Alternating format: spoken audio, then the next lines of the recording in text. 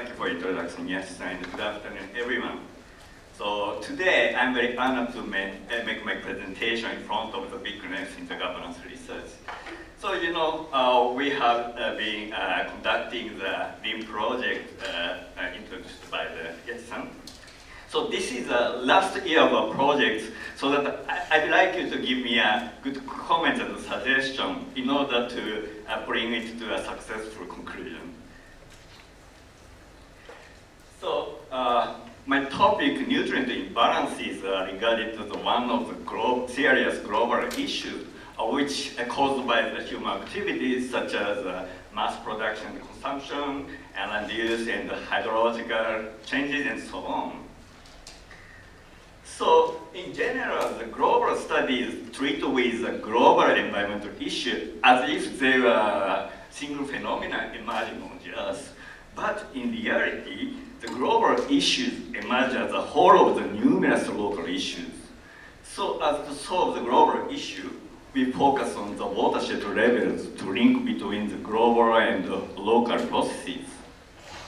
So nutrient imbalance derived issues such as the eutrophication and biodiversity loss universally emerge at the watershed levels. So the watershed management is considered an effective way to solve such issues because the watershed is the basic spatial unit of the nutrient cycling. However, it often has neglected the variety of local issues emerging within the watershed. So we aim to seek the watershed governance for the inclusive solution to local as well as the watershed issues. So in a project, we focus on the two contrasting watersheds in Asia to discuss the utility and applicability of a governance approach to the wide range of the watershed systems. So first, I will show you a case study in Lake Biwa, Japan, and then Io-san will introduce the Laguna de Bay watershed, the Philippines. So in Lake Biwa, the eutrophication was mitigated by the infrastructure such as the sewage treatment system, but human-nature relations are currently weakened in exchange for the comfortable and convenient life dependent on the infrastructure. By contrast, Laguna de Bay currently suffers from the serious eutrophication due to the rapid economic and population growth. So that the infrastructure is urgently needed. So first, I will briefly introduce the history and the current status of the Lake Biwa watershed. So you know the Lake Biwa is the largest lake in Japan, and this lake is world famous because of its geological longevity, but not of its size. And it shows the high biodiversity and endemisms. And the boundary of this watershed overlap with that of the local government, Shiga Prefecture, located here. And it supports more than 14 million people for the domestic water use in the Lake Biwa Yudo River watershed shown in yellow, and including Kyoto City located here. And before the 1960s, the residents used to enjoy the blessing of lakes such as lake culture, recreation, and healing. But after the economic growth, the lake environment drastically deteriorated. And some women's groups started the soap movement, not to use the phosphorus-rich detergent. And since the eutrophication became so serious with the increasing the phosphorus loading, the Shiga Prefecture started a comprehensive development program for the environmental conservation. And in 1980, a prefecture ordinance was implemented to regulate the nutrient loadings. And thereafter, sewage treatment systems were established. So such technological, institutional and technological approaches were effective in the reduction of the nutrient loading, leading to the improvement of the water quality. However, the lake ecosystem has not yet recovered from the biodiversity loss, and residents have lost their interest in the lake nature with life dependent on the infrastructure. So considering this situation, the Shiga Prefecture made a new conservation plan called Mother Lake 21 to rehabilitate not only a watershed environment but also the human-nature relations. However, there are still some challenges. So the sewage treatment systems are effective in the reduction of the domestic and industrial eroding, but the agricultural eroding cannot be reduced by these infrastructures, so that its proportion is relatively increasing. And another concern is the instability of such infrastructure under the depopulation scenario. So considering this situation, we are engaged in the watershed governance as one of the stakeholders in society, proposing the basic ideas. So, in the conventional watershed management, there is dissonance of the priority issue between the local and watershed levels. For example, the government and the researchers want to solve the eutrophication as the watershed issues, while residents may not be interested in this issue, but or rather concerned about their life and livelihood. So to avoid such a conflicting situation, we facilitate the cross-level interaction through the medium of the biodiversity. So for example, we researchers take action to make a farmer community realize the blessing of nature through the practice of traditional farming. So on one hand, this activity may be empowered through the enhancement of well-being. And on the other hand, if we can show that traditional farming reduces nutrient loading, this activity may be supported by the governmental subsidy as the economic incentives, leading to further empowerment. So such a cross-level interaction may be effective in the solution both local and watershed issues compared to the top-down approach alone. So in a project, we propose a working hypothesis of the 4 gears. So as stated just before, the governments want to solve the nutrient issue, while the local communities want to enhance their own well-being. But these 2 gears are not engaged with each other. So we try to engage them with the 2 other gears, biodiversity and community activity. So to drive these 4 gears, we conduct the action research to enforce the human-nature relations, focusing on the familiar nature as a part of biodiversity, which is defined as the natures meaningful for the local community in the context of the life and livelihood. So if the community members feel happy through the sharing of the cultural value, they will be empowered for its conservation, and which can enhance the nutrient cycling directly or indirectly through the ecological function of biodiversity. So the final goal of watershed governance is to enhance the social-ecological health of the watershed system, which is indicated by the 3 components, that is biodiversity, nutrient cycling, and well-being. So I will show you such a governance approach in the Yasui watershed. So this is a map of the Yasu River, which is the largest catchment in the Lake Biwa watershed. So upstream area is dominated by the forest, and the middle stream by the cropland, and downstream by the built-up areas. So the river water quality is very fine upstream, but gradually deteriorated toward the downstream. So before explanation of our governance activities, I want to show you a short movie to preview the who acts where and what in this watershed.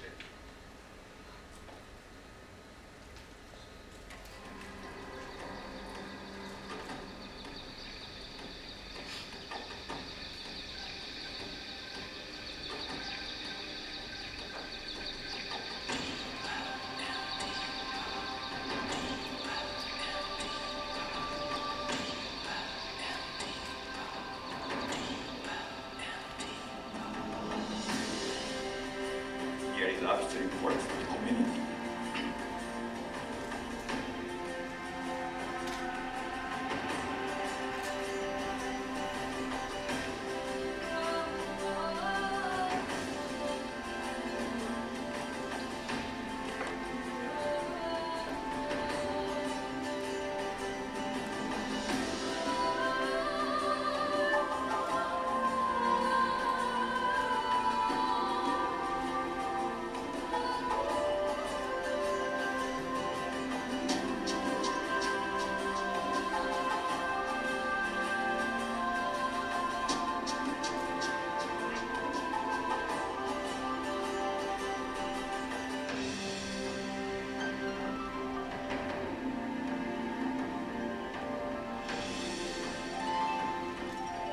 Here is the middle stream farmer community.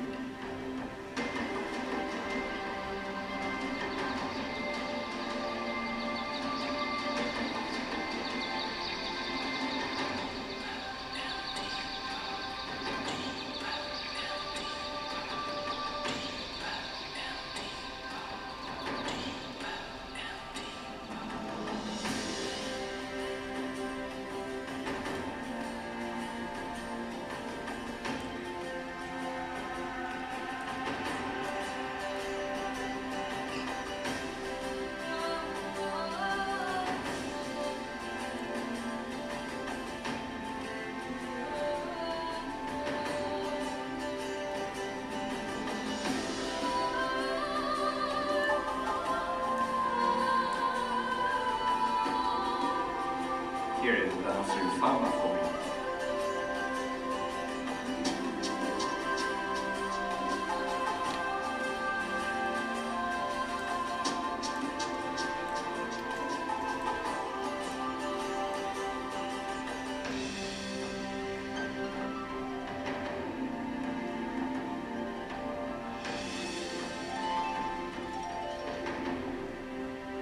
Here is the coastal community.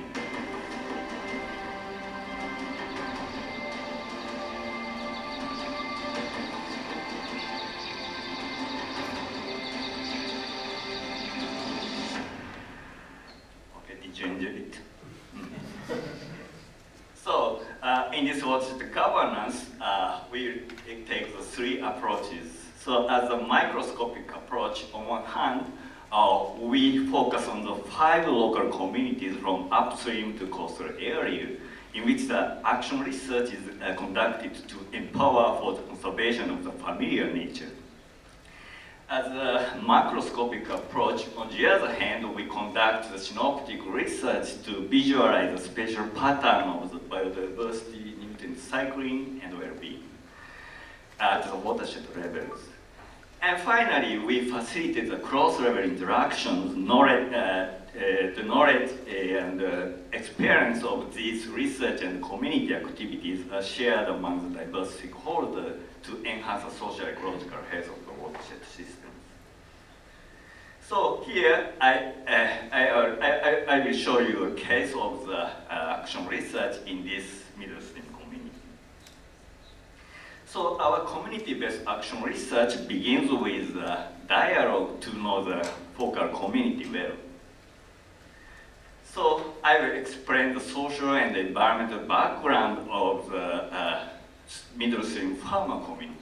So in this community, the social-ecological environments were drastically altered after shifting from the rain-fed irrigation to dam irrigation. So on one hand, the dam construction improved the agricultural efficiency, but the farmers are concerned about the lack of successors due to the declining of agriculture. On the other hand, the modern irrigation system caused the eutrophication in streams due to the nutrient loading derived from the rice paddy's waste, and decreased the wetland biodiversity due to the fragmentation of the habitat networks. So considering such a historical background, we launched action research together with the community members. So first, we discussed what is the local issue and how to solve it. So for farmers, the most concern is the sustainability of their livelihood and the farmer community itself. so that they want to deepen the attachedness of the young generation to the community. So to revitalize these communities, they made an action plan for the conservation of the familiar nature, which is the meaningful of their life and livelihood. So through these conservation activities, the participants, including us, learned the local knowledge of the familiar natures while sharing the cultural values.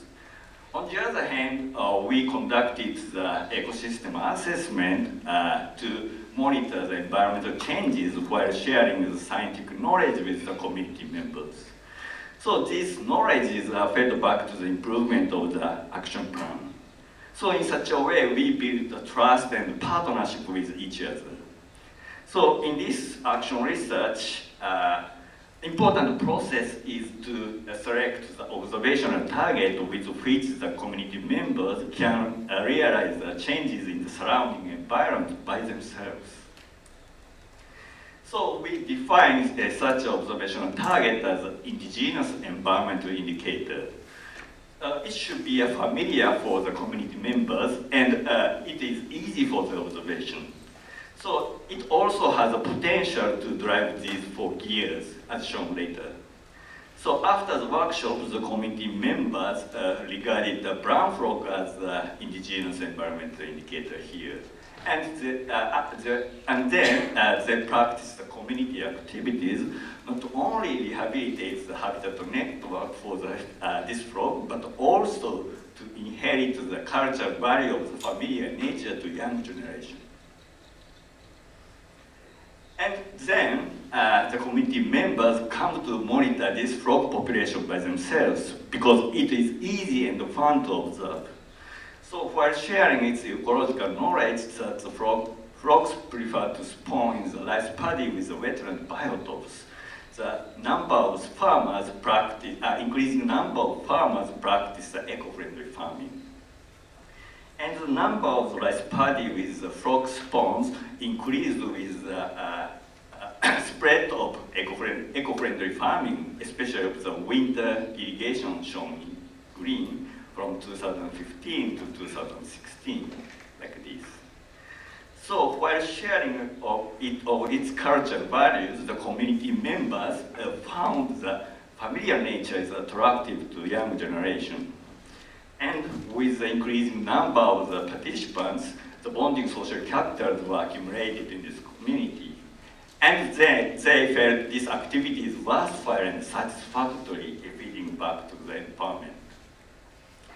And through the ecosystem assessment, we also found the winter irrigation enhances not only frog spawning, but also the wetland biodiversity, because it provides biotopes for the aquatic organisms, even during the non-irrigation period. So such apparent correlation suggests these frogs also serves as an indicator of the wetland biodiversity, demonstrating this activity is effective in the conservation of wetland biodiversity as well as the frog population. And in parallel, we conducted a field experiment together with the farmers to examine how much the eco-friendly farming can reduce the nutrient loading at a local level. So we compared the phosphorus concentration in the irrigation waters between the winter irrigation and modern irrigation. And in conclusion, the field experiment reveals that winter irrigation can significantly reduce the phosphorus loading. So if we can show how the community activities contribute to the social-ecological health of the watershed system, such scientific knowledge may facilitate the institutional support and social engagement in these activities. So expecting such social outcomes, we conducted the synoptic research to visualize the spatial pattern of the biodiversity, nutrient cycling, and well-being at the watershed level. So for example, we conducted synoptic research to monitor the nutrient concentration and diversity in streams of the whole catchment like this. And we found the river water phosphorus concentration shown by the yellow plot size is higher in the middle stream area with the rice paddies. And we also found that the diversity increases with the increasing phosphorus concentration in streams. However, we cannot identify the source of the phosphorus loading based on the concentration data. So we introduced a new isotope technique called the phosphate oxygen isotope analysis, which is a powerful tool to identify the source of the phosphorus. So this analysis suggests the phosphorus in the middle stream may be derived from the rice paddy soils and or fertilizers. Therefore, we expect the spread of the eco-friendly farming can contribute to the reduction of the agricultural loading in this watershed. And we also conducted the synoptic questionnaire survey for the subjective well-being, covering the household in the whole catchment area to examine how the social-ecological component can affect the well-being at the multiple spatial levels. And to facilitate the cross-level interactions, such local and scientific knowledge is shared among the diverse stakeholders to enhance the social-ecological health of the watershed systems. So according to the Mother Lake 21 plan, the Shiga prefectures organize the Mother Lake Forum, which is a platform for the social environment in the watershed governance. So this organizing committee is composed of diverse stakeholders such as fishermen, farmers, private sectors, NGOs, bureaucrats, researchers, and so on. So this forum annually holds a big stakeholder assembly to check the progress of the implementation plan and feed public opinion back to the environmental politics. So we used to join this assembly for the last 5 years as one of the stakeholders to assist its management. So this forum covers the whole watershed of Lake Biwa, so that it is too big for participants to work together. So we are planning to have a workshop for the local community in the Yasuri watershed in order to share the knowledge and experience of the research and community activities among them. And as another approach, we are developing integrated models to facilitate the cross-level interaction among stakeholders. So this is a statistical model incorporating our synoptic data to unravel the interrelations among the social-ecological components such as nutrients, biodiversity, community activity, and well-being. So this model will be used as a communication supporting tool for the stakeholder to envision the social-ecological health of the watershed system. So through the decision-making through the workshops in the social event held in this winter. So this is our proposed approach of the watershed governance to solve the both local and watershed issues. So please take home message as follows. So first, how to cognize the watershed issues is different among the diverse stakeholders, but their own values should be equally respected. So as stated by Fickrets, multiple voices are always needed to ensure the diverse governance options which can respond to the uncertainty and unpredictability of the complicated system dynamics. And second, researchers can serve as a catalyzer to facilitate the communication among the diverse stakeholders through the medium of biodiversity. But we need to demonstrate if our biodiversity-oriented governance approach is applicable to the wide range of the watershed, especially to the developing society with high loading. So next, Ria-san will introduce a case study in the Laguna de Bay watershed, Philippines, so that she will explain how our governance approach can modify for application to this watershed. So finally, I deeply thank to all of collaborators and stakeholders who are engaged in the watershed governance for their great effort and contribution. So thank you for your attention.